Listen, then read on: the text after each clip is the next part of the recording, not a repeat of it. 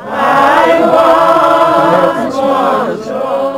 the week that the Church of England has been debating gay marriage, we mark the 25th anniversary of a vote that ended another controversial issue, women priests.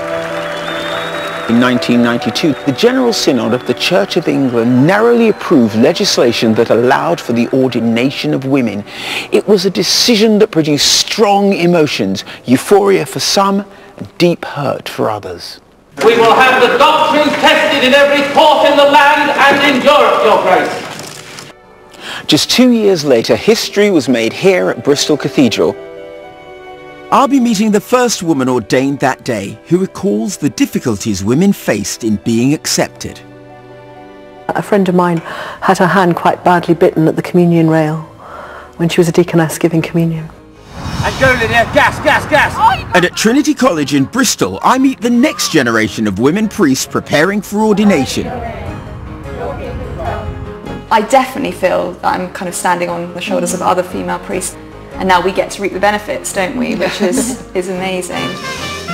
And I'll be meeting the musicians expressing their Christian faith through jazz.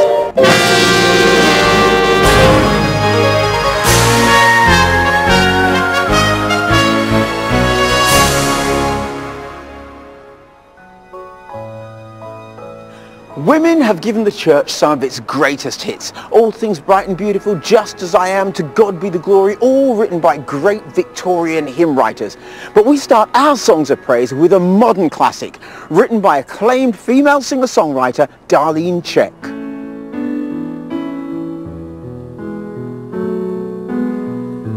My Jesus, my Saviour, Lord, there is none like you. All of my days, I want to praise the wonders of your mighty love. My comfort, my shelter, tower of refuge and strength, let every breath, all that I am, never cease to worship you. Shout to the Lord, all the earth, let us sing. Power and majesty, praise to the King. Mountains bow down and the seas will roar at the sound of your name. I sing for joy at the works of your hands. Forever I love you, forever I'll stand. Nothing compares to the promise I have in you.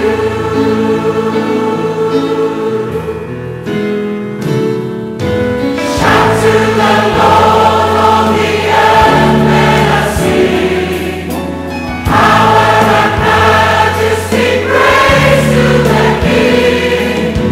Mountains bow down and the seas will roar at the sound of your name. I sing for joy at the works of your hands. Forever I love you, forever I stand. Nothing compares to the promise I have in you.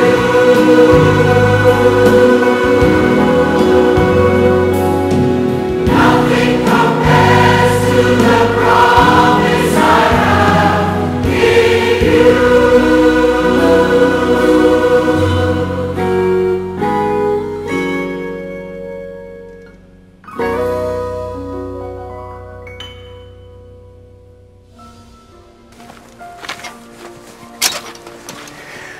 I've left the city for the stunning scenery of Somerset to meet the first woman ordained into the Church of England in 1994. She's now rector of 6 parish churches.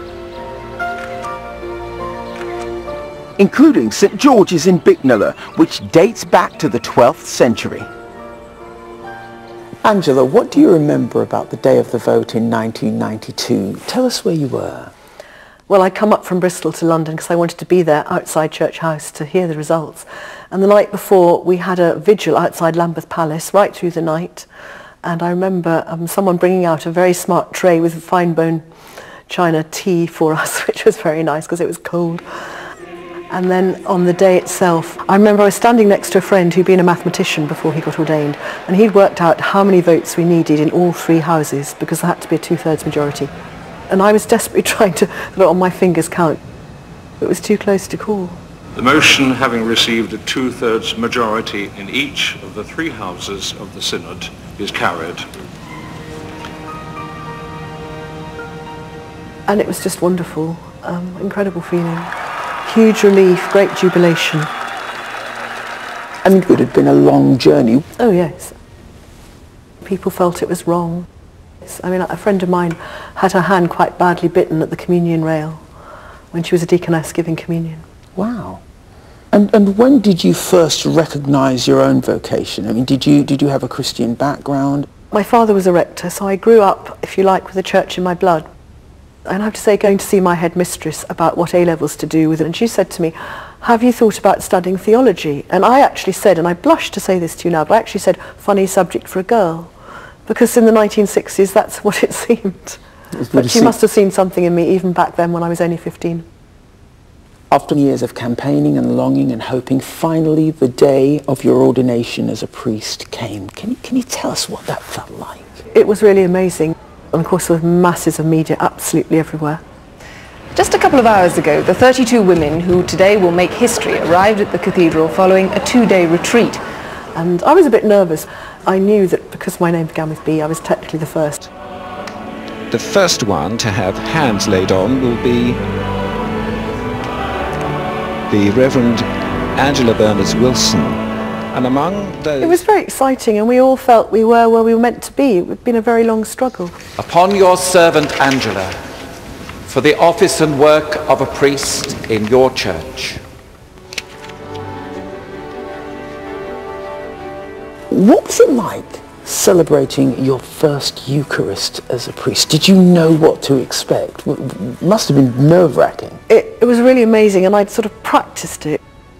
We had over 300 people packed into St Paul's Clifton, and all the literally hundreds of pictures of that occasion that were in the media. The only one that got it really right was Parry Match, and they showed me framed by my two male colleagues, whereas everyone else just showed me. And actually that was so right to have, men and women together.